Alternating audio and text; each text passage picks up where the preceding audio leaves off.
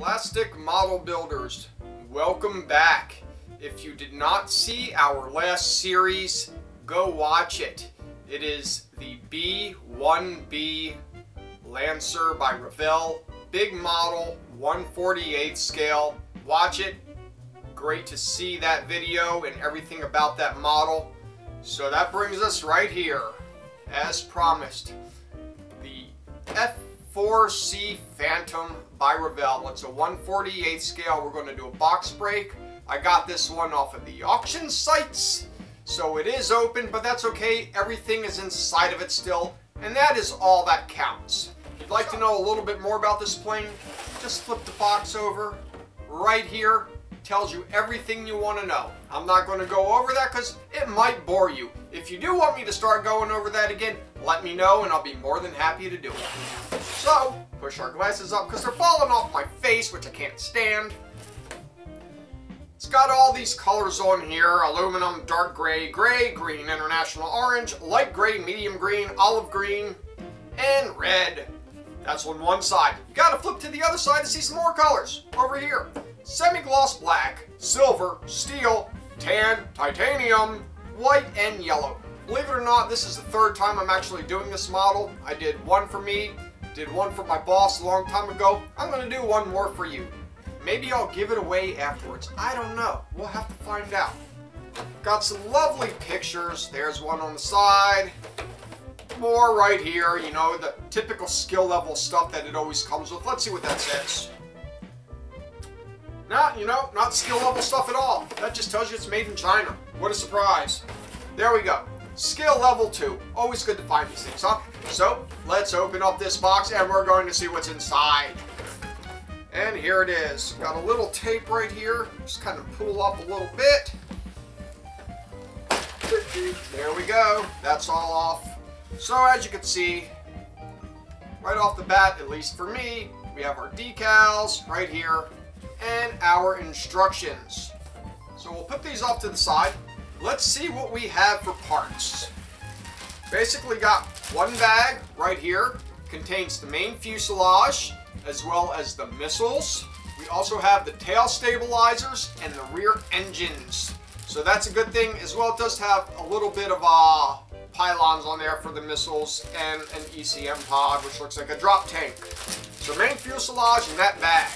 Here we've got our clear little plastic parts. Got to be careful not to lose those. We've got the main windshield, the front and rear canopy, and of course the middle of that, which is right here. That's also for that part of the model on the top of it. Right here, we have the bottom half of the wings, as well as each wing half that goes on there.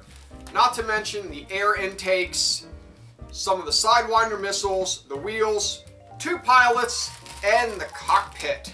So, let's open these up and we'll show you in detail, shall we?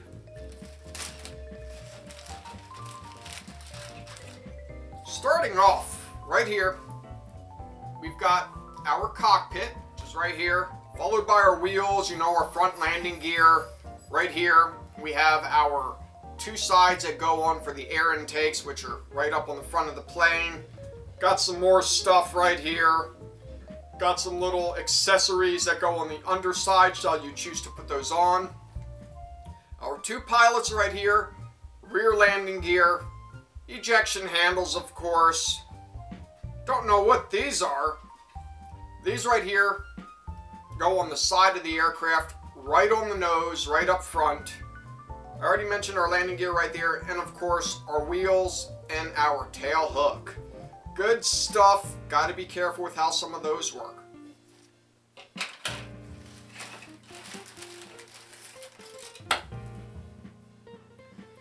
Right here, this is kind of broken off. So these are the Sidewinder missiles. As you can see, you've got 4 of those. Right here are the top of the wings, both of them right and left. Got some drop tanks right here. The insides of the air intake, these go closest to the plane. And right here we got some missile rails. Finally, we have the main body right here. This is the bottom half of that, so the wings will go on top of that. We've got our 2 pieces of rear landing gear right here. Actually, I should say the door wells, the doors right here for the landing gear. Some more Sidewinder missiles. Depends on which version you want to do and how old you want the plane to look. More landing gear doors right here. We've got our little control panel for the cockpit and our seats. So on the other bag, we've got right here, got to be careful, you see this already got bent, which is the antennas that go right on top of the tail fin, which you see here. We'll have to fix that somewhere, somehow. Hopefully we don't break it because it's already out of the bag and already looks kind of icky, which, hey, you know, stuff happens sometimes. But either way, we've got some missiles right here. Those are the Sparrows and more landing gear doors. This is the other half of the fuselage and more Sparrow missiles. Notice they are missing the top pieces of them. That way they fit basically flush with the underside of the plane. Right here we have some flaps. What these are for, they just go on the underside of the plane for the wings. This final bag right here comes with this tail stabilizers. Got our engines right here, the out portion of the engines. They just kind of slide on in. Got right here, these are the missile rails, all right here. This is an antenna that goes on the airplane. You know, some stuff for the cockpit like this right here. A couple of other gadgets on here, you know how that goes. And this little tank right here that goes on the other side, some armament. So you got a decent amount of armament on this plane. That's always a plus. As I stated, just need to watch out for that small little piece that's on the tail, because that is likely to break off. Not going to be pleasant putting that back on. One last bag, which is right here. Take that out, and you can see right here we've got our canopies. This is the front glass. Got right here, these two are the middle and the rear, I should say the front canopy and the rear canopy, as well as this piece right here, which goes right in the middle of those. It's not on the model, so you got to stick that on, paint it, blah blah blah, mask it off as well. A little bit difficult from what I remember, but not hard to do. And of course, as I showed you before, the decals for this plane. Stick those right here. Let's take a look at the instructions, which we've got right here. All sorts of good stuff, which you know always tells you about the plane right here. We are going to open this up to the second page. Right here. Page number 2. More good stuff. This contains all of your paint colors all the way down the side. There are a lot of them. We read them off to you once, so don't make me do it again. But just for you, I will. We have as follows. A will be aluminum. B is a dark gray. C is a dark green.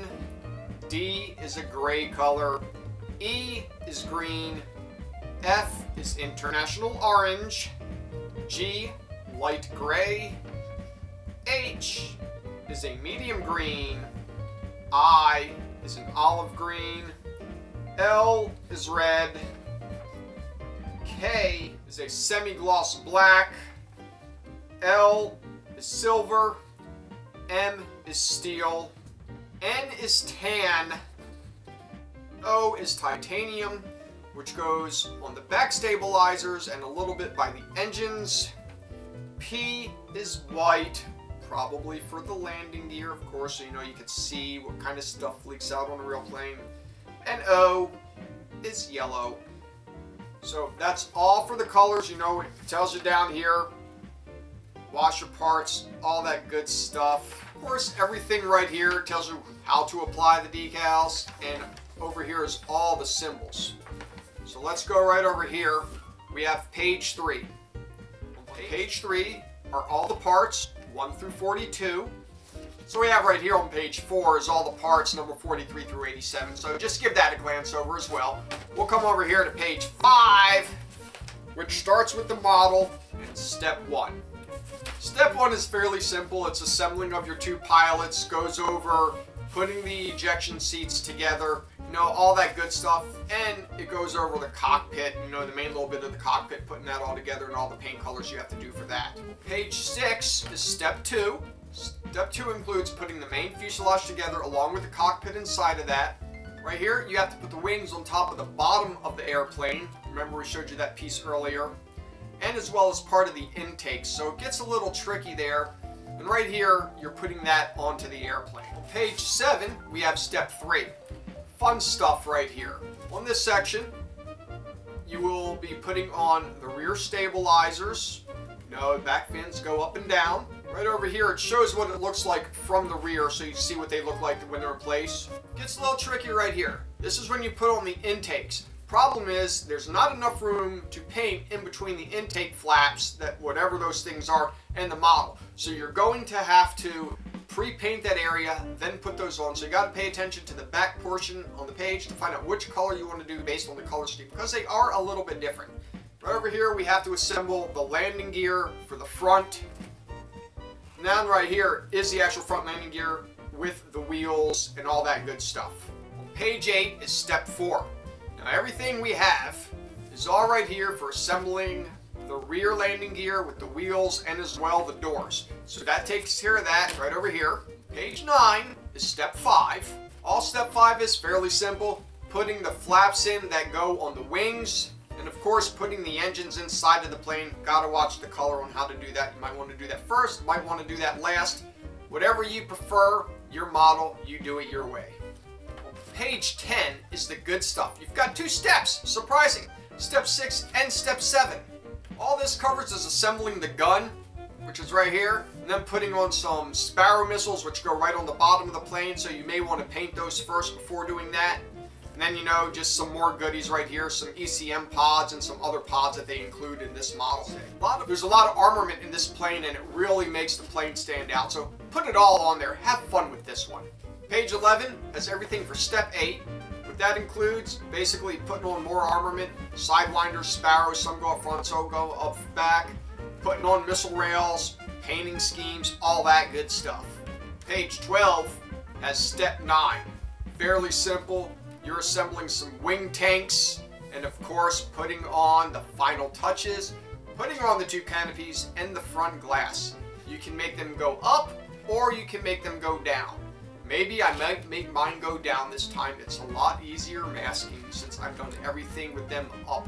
So hey, change is good, right? Page 13, step 12, has 1 paint scheme on there. That should be fun. Page 14 has step 11, which is another paint scheme, as you can see. And then we have over here, page 15 is step 12, which has a lot of common markings. Page 16 has step 13 with a lot more common markings, and of course right here more paint colors, you know, just basically a little grid, little display, whatever you want to call it, that tells you how to paint your model. So a lot of things to do on this. Decals, plenty of those. Going to spend a lot of time putting on small little nose steps because, well, as the decals go, it has like 148 of them that are numbered. That doesn't include all the ones that are doubled. So, yeah, you're gonna spend some time doing those, okay? So, you know how this works. Wash your parts. You're going to see that right here on the upcoming video because you gotta wash them. Even though people don't like to, it makes for better glue adhesion. It makes for painting some of the stuff a little bit easier as well. Remember, do it as you want. You'll figure out what works and what doesn't work. So, subscribe. That way you see the next video in 2 weeks. Don't forget to comment, because I love the comments. And of course, give me some likes. Until next time, see ya.